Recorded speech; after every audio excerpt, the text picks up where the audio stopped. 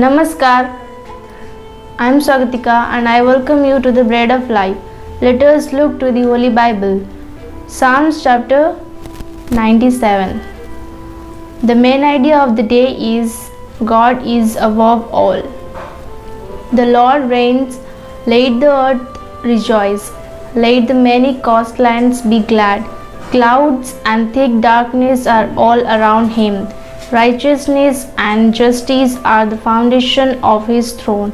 Fire goes before him and burns up his adversaries all around.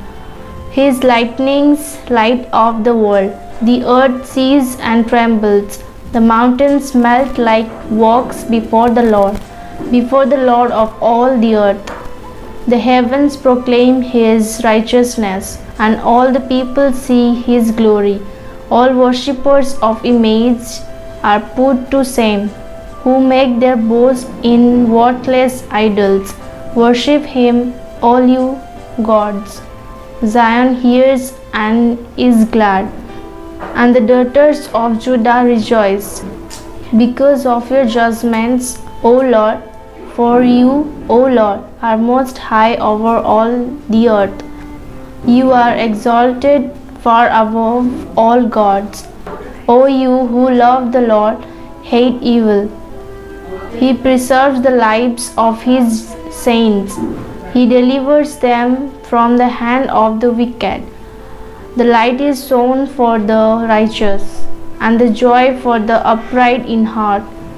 Rejoice in the Lord, O you righteous, and give thanks to his holy name. Let's understand the word of God.